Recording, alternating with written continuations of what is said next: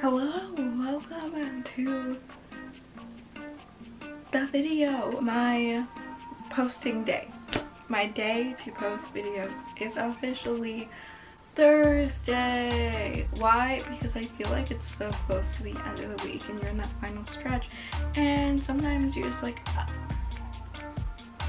you should be able to have some fun every day of the week, and watching my videos is fun, so ha ha ha ha.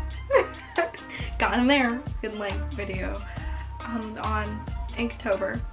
How I did Inktober, and how I managed to switch medias in the middle of the challenge.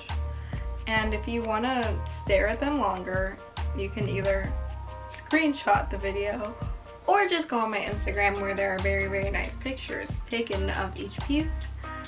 If you want to buy any of the pieces, let me know in the comments below.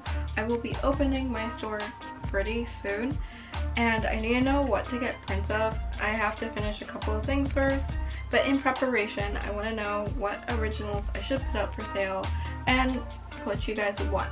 So, with that all being said, let's get on to the video, baby. Let's go.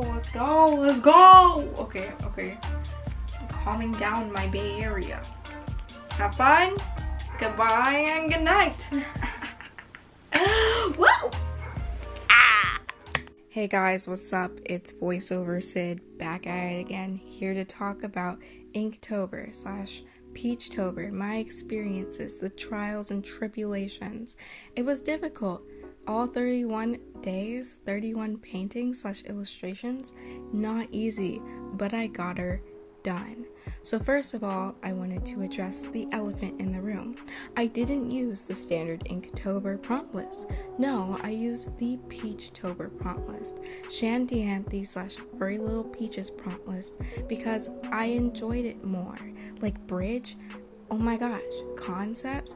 I did it conceptually because I didn't know what bridges look like when I was doing that illustration for some reason, so I was like, bridge to another universe. Just had to stop and explain what that was for a second. But back to her list, I really enjoyed the freedom and lack thereof in her list. You can take it as face value, like sword. Here I drew sword, or you can take it conceptually and make a whole scene or mini universe with it, or put whatever the prompt is into whatever universe you've created for yourself as an artist or illustrator. I also really liked the freedom in medium, because Inktober, traditionally, you're only supposed to use ink. I don't know if it's color or not, but I know for sure that one rule is you're only allowed to use ink. And in her list, and a lot of other creators' lists, the medium is boundless. You can use whatever you want.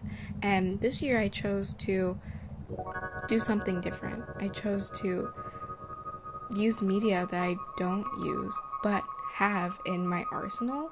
So I used watercolor and colored pencils. Two things that I never use in combination with each other.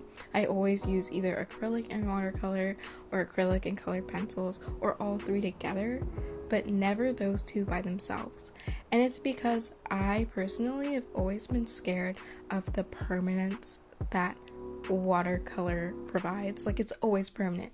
Whatever you put down there, you can't always clean it up seamlessly, you know? Like, part of whatever mistake you made is always gonna be there, and that is scary to me. Whenever I mess up in acrylic, I don't worry about it, because I can just cover it up with more paint later, and you can't do that with watercolor. So I was super scared in starting this and starting the journey, but I got through it, learned a lot about the process and about the process of layering. But then halfway through, I ran out of watercolor paper.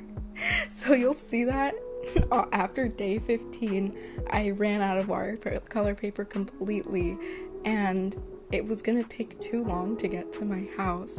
So I decided to not continue in those mediums that taught me a lot, honestly. I'm glad I chose the hard route because it taught me a lot about my style and the way I illustrate. So I switched to digital. Mostly because I ran out of watercolor paper, but also because my studio space, aka my room, because I don't have a separate studio, was compromised, to say the least. So I used my iPad and Procreate for the rest of the illustrations.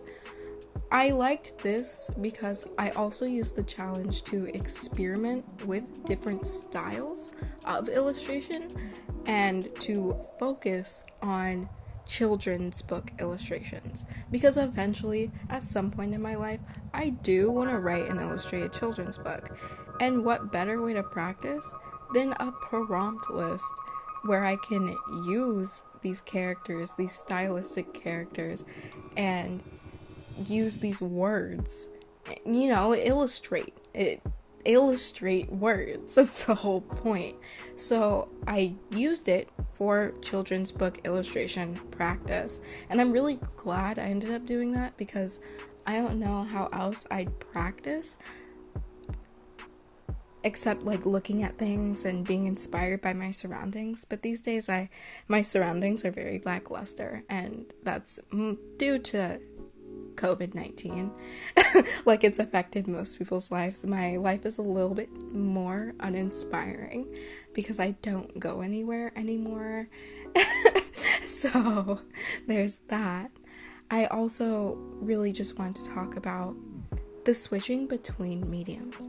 So I was sad because I wasn't consistent in using watercolor paper, color pencil, so I lost the cohesiveness in all of my works.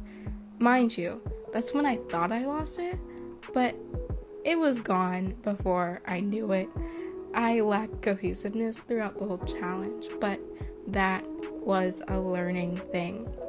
I learned about cohesion and color palettes and how I kept using the same colors and how I tried to steer away from certain colors, and whenever I used those certain colors I tried to steer away from, like in this piece you're about to see, they didn't turn out as good. Like, the greens and yellows just don't sit well with me. The more I look at that piece, the more I'm like, I don't know about that. And then I started, towards the end, finding what I wanted to get out of this challenge. The cohesion, the colors, palette, everything is in these last 4 or 5. I guess I don't know math. I think it's 5 illustrations. You see cohesion. I established what I wanted in texture and in color, and that in itself, those last 5 illustrations made the whole challenge worth it. Made all 31 days of that challenge worth it. Besides this one, we won't talk about her. But, to conclude, I really enjoyed this challenge. I'm redoing it right now. Don't know if I'll finish redoing it or not, but I'm having a great time. So that's it. This is the last one. This is it, guys. I love y'all. Y'all are great. I'll see you later. Ask me stuff in the comments or something. I'll answer. Okay, yeah. Goodbye and good night.